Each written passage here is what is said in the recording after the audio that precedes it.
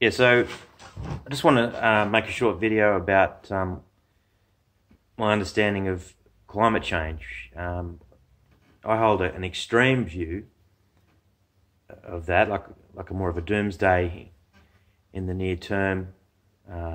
Within 5 years, or maybe much less than that, maybe next year. So I thought, well, why do I think that, and other people think we've got, decades or much longer? And we all have the same facts. We've all got the same search engines like Google to look up the information.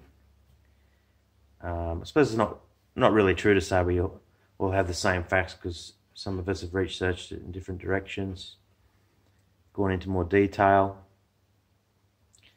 But I think you can boil it down right down to the chart of average world temperatures. If you draw your own projection of the exponential curve of average world temperature, you can see that over the next few years, it's going to jump up. Not just a part of a degree Celsius, but multiple degrees Celsius before, say, 2025. And when you watch the news, they always, seem to paint a linear progression of average world temperature, so that, it's not going to jump up a few degrees till late in the century. And they always talk about, 2050, 2100, even on, the BBC, the Guardian, New York Times. So fairly left-wing sort of media sources. So the abrupt climate change view that I hold isn't talked about on the media. Or in Australia on the ABC, climate change is talked about a lot. But they never talk about an incoming doomsday. They say, yeah, it could be catastrophic down the track. They never suggest that your kids aren't going to grow up, or that we're not going to live a full life. Okay, so look, the temperature is going up rapidly, and you can go into why that is. Okay, obviously CO2 is a greenhouse gas. In 2018, we're pumping out more greenhouse gas than ever before. But also, there's a lot of the consequences of our emissions haven't actually manifested themselves, because it takes at least 10, 20 years, I've heard different numbers, even 40 years, for our emissions to actually translate into average world temperature warming, which makes sense, because when you put some water, a pot of water on the stove, obviously it takes quite a while for the water to start boiling. But then you got methane, and again, methane molecule per molecule is 100 times more potent as a greenhouse gas than CO2. Methane also has a faster action, and there's plenty of it, right? We know there's hundreds of gigatons set for release in the Arctic. Some people argue that it's not going to release. Maybe that's an area of debate, but look, we can't deny that all this greenhouse gas is there in the Arctic and other places around the world, all over the world really, such as with fracking and with pig farms, cattle farms.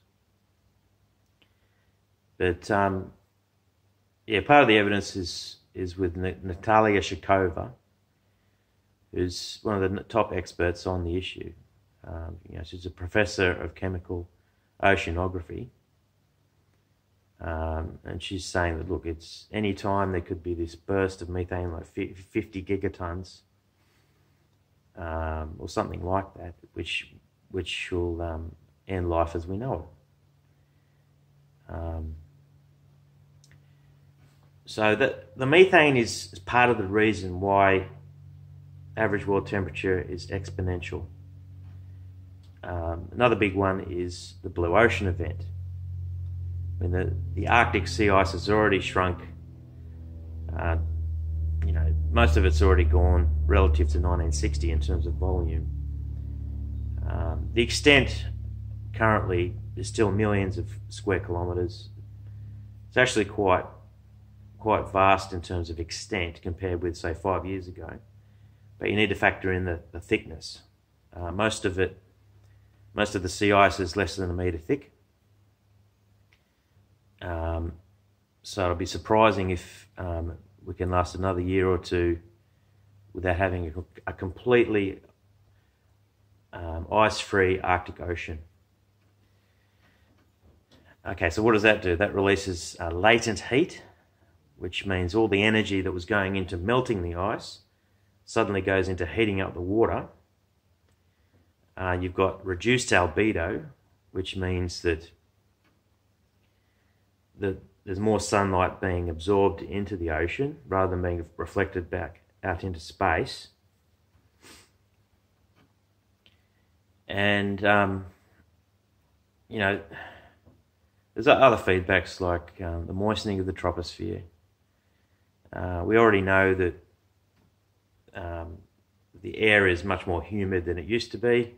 You can look up the exact percentage changes, which has caused these hurricanes to be a lot more, to hold a lot more water, to create this rain bomb phenomenon, or just heavy flooding in Pakistan or India. So this extra moisture also traps heat, because the number one greenhouse gas is H2O, water, right? So with the blue ocean event, release of the methane, extra humidity, and plus other factors I haven't even looked into,